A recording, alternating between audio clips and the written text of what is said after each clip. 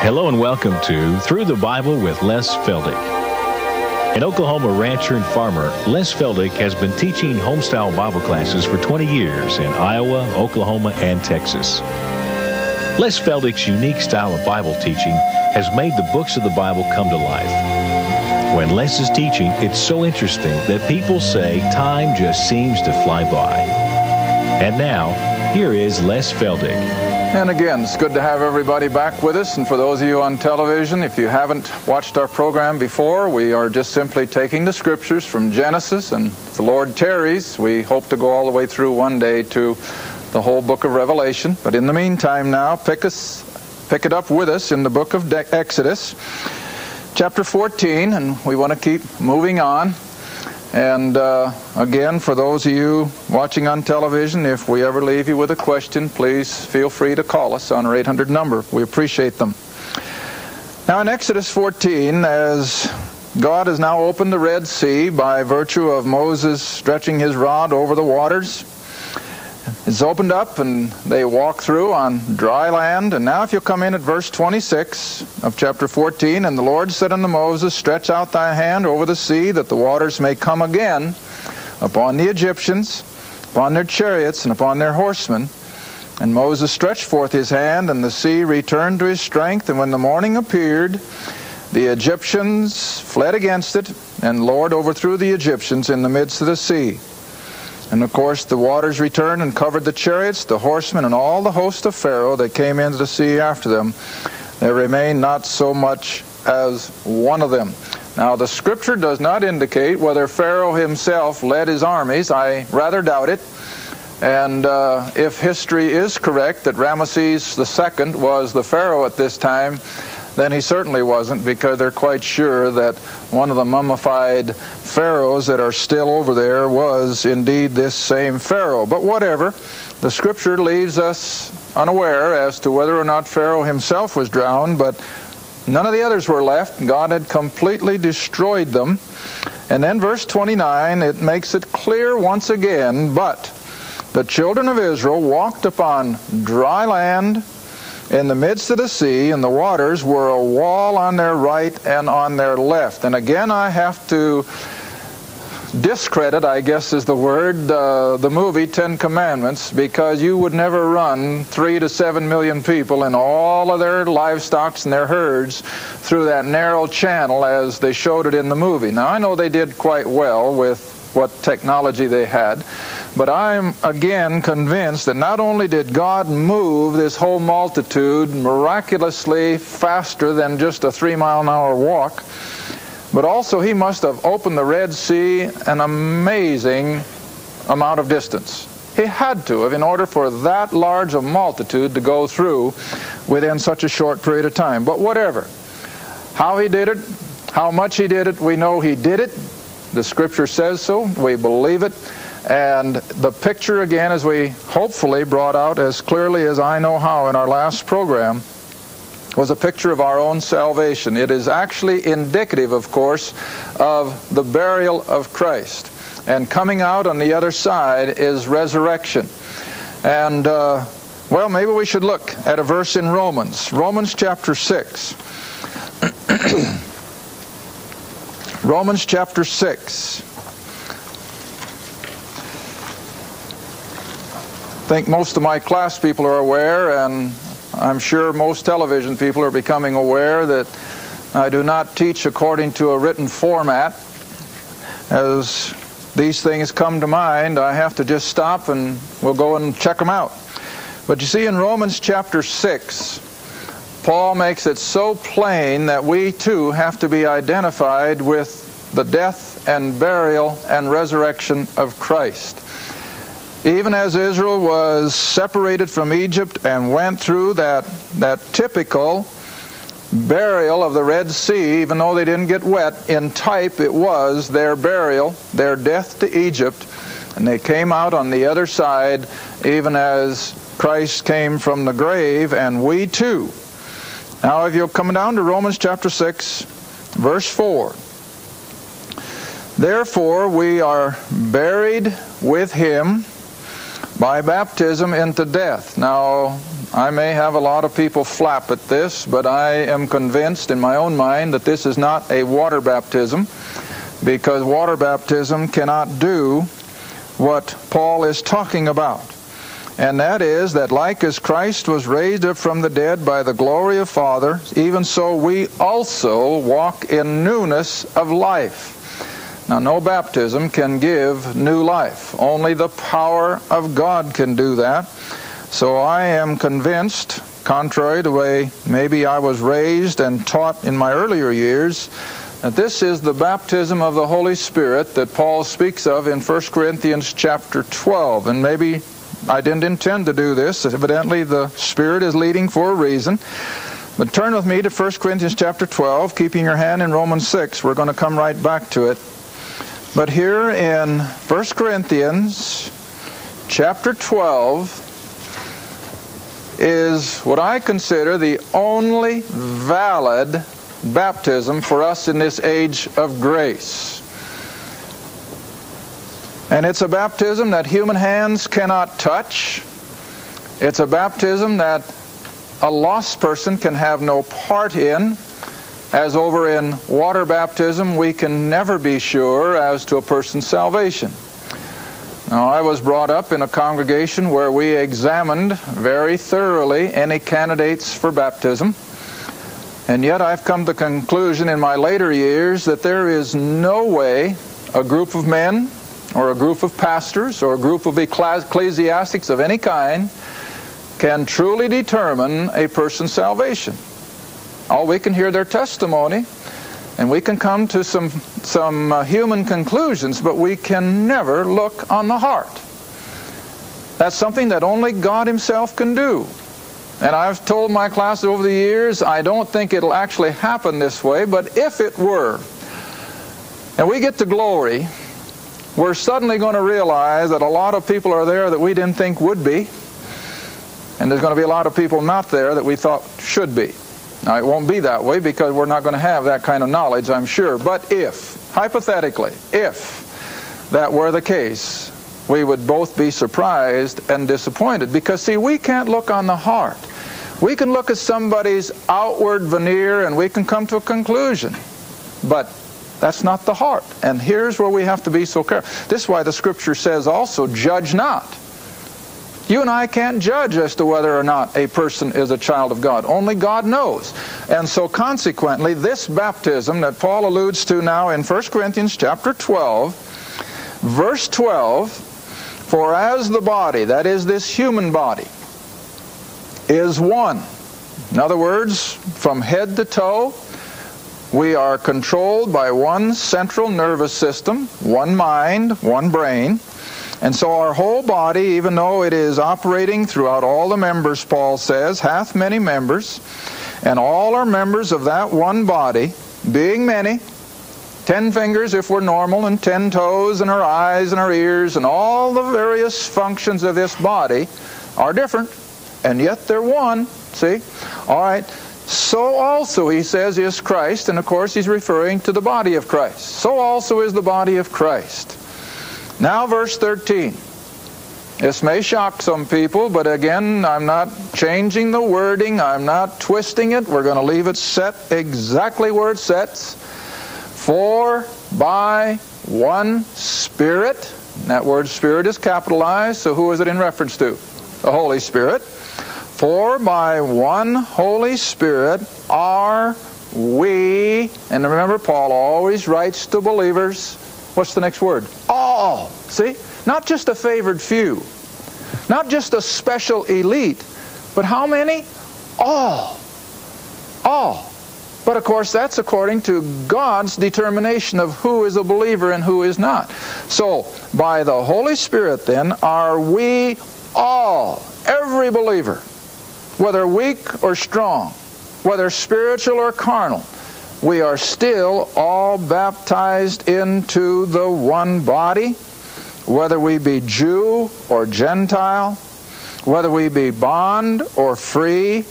We've all been made to drink or partake of what? That one Spirit. Now let me qualify.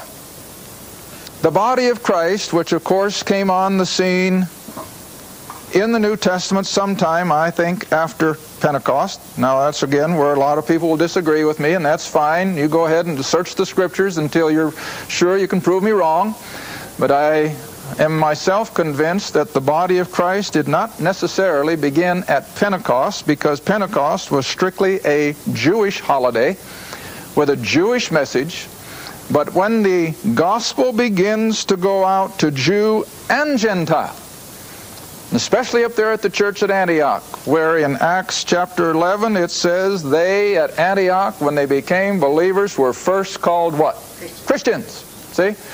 That's where they began to be called Christians. Not the Jewish believers at Jerusalem in those previous years, but when Gentiles started coming in by faith in the gospel of the grace of God, they were now called Christians, the Scripture says. And so that's where I have to feel that the body of Christ began, is when Paul begins to preach this message of Christ's death, burial, and resurrection, and by faith and faith alone without the law.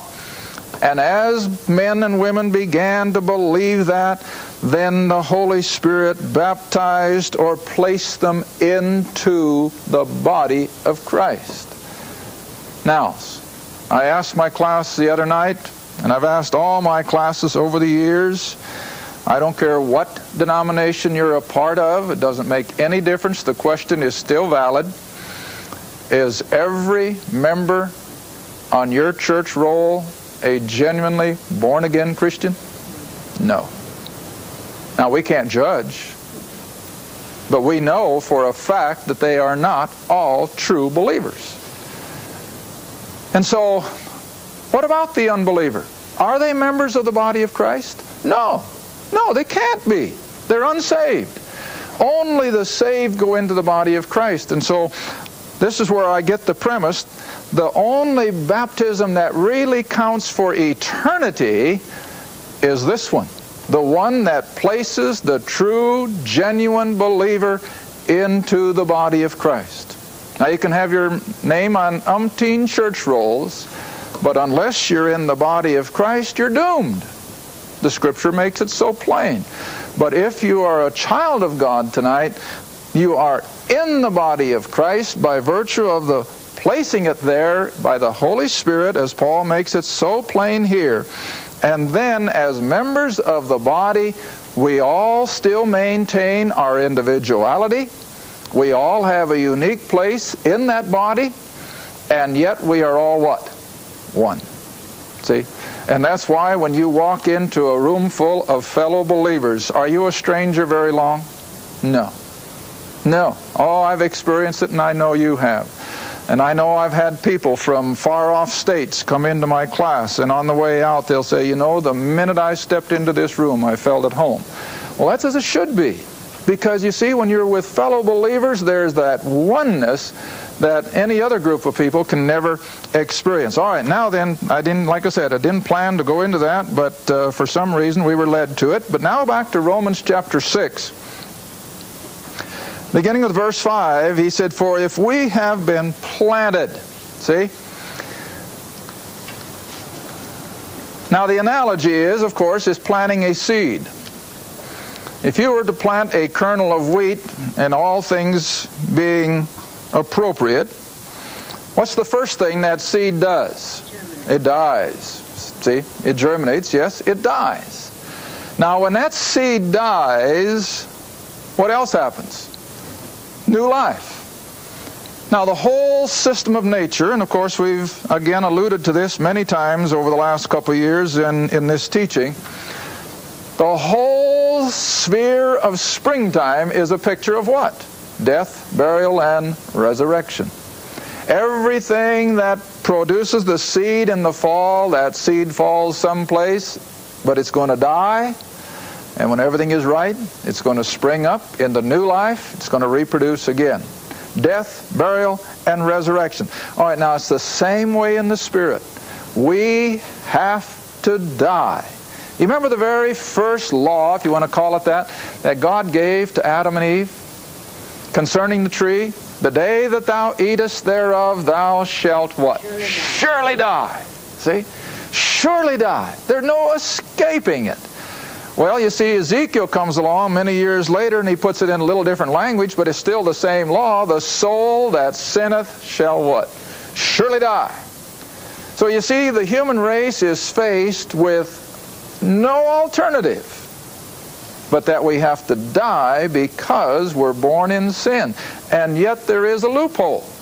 And what's the loophole? We can die in the person of Christ on the cross. By identification, by faith, by trust, that when He died, I died. When He died, you died. See? And that's what Paul is saying here. For if we have been planted together in the likeness of His death, see? If we can honestly believe that He died my death, see? Then we shall also be in the likeness or with Him. When? In resurrection. Now see, that's our blessed hope. That we aren't just going to live and die like a dog. And we don't have to live and die with the prospect of an eternal doom. We can live and die with the prospect that the best is yet to come, isn't it? What is one of the old reformers said, and maybe it's even Scripture, that the greatest thing that can happen to the believer is to what? Is to die. See? Now, we don't like to face death for a multitude of reasons. We don't like to leave our loved ones.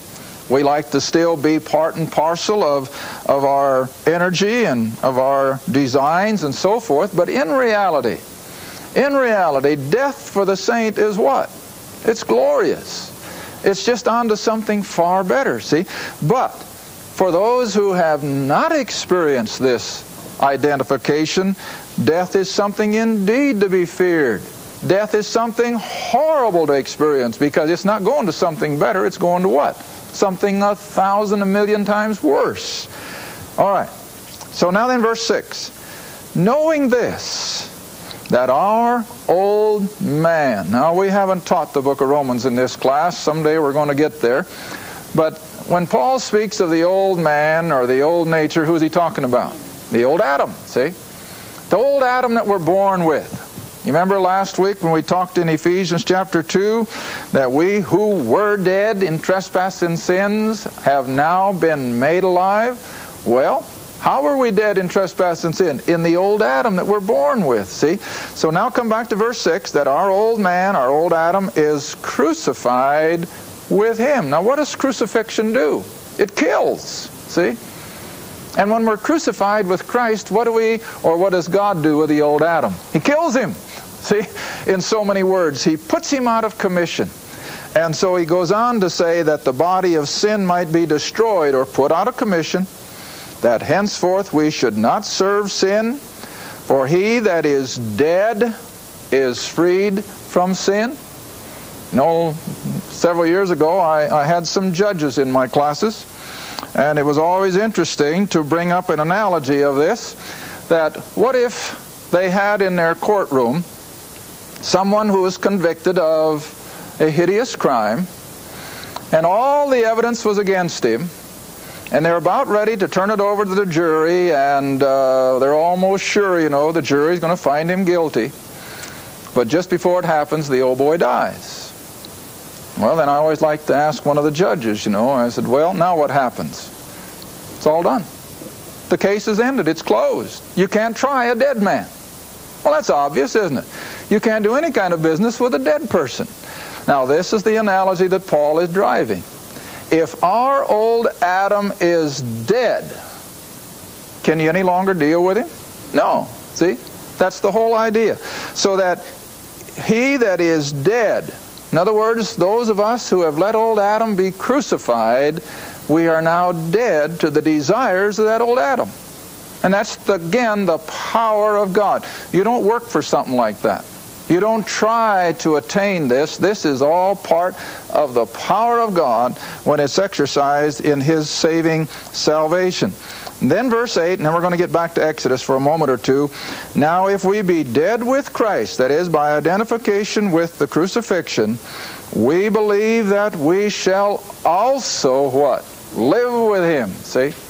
And that's why the resurrection is fundamental to our faith. You know, I've had quite a few people, more than I like, tell me, well, I've had a Sunday school teacher, or I've had a preacher who could certainly preach about Christ and his earthly ministry, could preach about his crucifixion, but they had trouble with the resurrection. What about those people? Well, I'll tell you what about them. According to Scripture, if they can't believe all of it, they're as lost as if they believe none of it. We have to believe that Christ rose physically, literally, spiritually, every which way you can think of from the dead. And he's alive evermore. All right, now then let's go on to verse 10, and we'll go back to Exodus. For in that he died unto sin. In other words, to rid us of old Adam. How many times? Once. See, once for all, the hymn writer has put it. The book of Hebrews, over and over, that this Christ did once, and it satisfies for all eternity. All right, now then let's go quickly back to Genesis for the few moments Exodus for the few moments we have left. And we find now that as the Egyptians are floating up on the seashore, and the Israelis look back at the view, and I don't want this to sound morbid, but what's the first three words in chapter 15? Then sang Moses and the children of Israel. Now this is the song of Moses. Now I'm not going to take time to read through it. Read it when you have some spare time, because I think it's rather important, because when you get to the book of Revelation and we get into the eternal state, what are we going to sing? The song of Moses. See, the song of redemption. That the battles are over, and that we have now attained that to which God has been bringing us all along. So the Song of Moses, like I said, I'm not going to read it. You study it in your own spare time. All right, now verse 22. We'll move on just for a little bit yet. So Moses brought Israel from the Red Sea. In other words, they've crossed it. The waters have come back, drowned the Egyptians, and now Moses begins to lead that multitude down toward Mount Sinai. And so he brings Israel out from the Red Sea, and they went out into the wilderness of Shur, and they went out 3 days in the wilderness and found no water. Now that's a dilemma, isn't it? That many million people and all that livestock, and there they are in that hot Middle Eastern Sinai desert, and no water. Verse 23. And when they came to Marah, an oasis of some sort, they could not drink of the water of Marah, for they were bitter. In other words, undrinkable. Now, the first thing I like to point out to new believers, whether they're young or old, is that in just a little while after their salvation experience, they're going to run into a bitter experience. I mean, it's just the way God works. We are never saved to walk a rose-petaled pathway. We're going to have trials. We're going to have difficulties, just like Israel did. Israel comes now down into that forbidding desert, and God doesn't just give them a hunk of roses. They're going to go through some very trying times, and here was the first one, right off the bat. They're thirsty, their cattle are bellowing, and their sheep are bleating, and no water. And then when they do find it, a bitter disappointment. It's not fit to drink. Now, let's read on. We don't want to stop there. And in verse 24, the people naturally murmured against Moses, and they said, "What shall we drink?" And he cried unto the Lord, and the Lord showed him a what? A tree. Now, the article again I was reading concerning this referred to this. That Moses just found a branch out there in the desert, and he threw it into the water, and through some chemical reaction it became fit to drink. And you know, see, they lose the whole thought. The tree throughout all of Scripture points to only one tree, and what is it? The cross. Now, I haven't got time what's left, but you see there's a reason why the cross is referred to as a tree. It's because back in Deuteronomy it says, "Cursed is every one that hangeth on a tree." And so the cross was the place of curse. It was where God literally poured out his wrath upon our Passover lamb. So anyway, when they come to the place of a bitter experience, there's only one remedy. And what is it? The cross. See, this is what God wants us to do.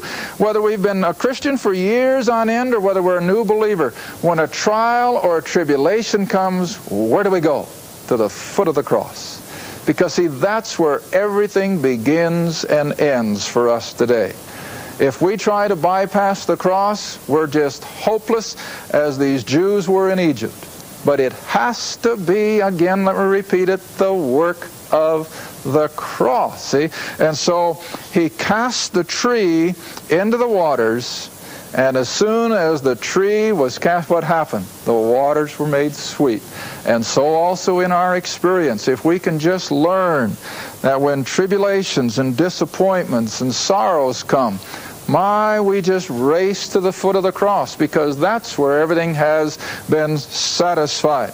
All right, now then, after that bitter experience made sweet, Moses again leads them by virtue, of course, the cloud and the pillar of fire, which is the very presence of Jehovah, who is leading them on. And he brings them now to an oasis. And again, here's one of those questions that I just can't answer, and I guess every class has asked it. Well, what's involved here in the 12 wells of water and the 70 palm trees? Well, I'm sure there's something involved, but all I can say is it was an oasis.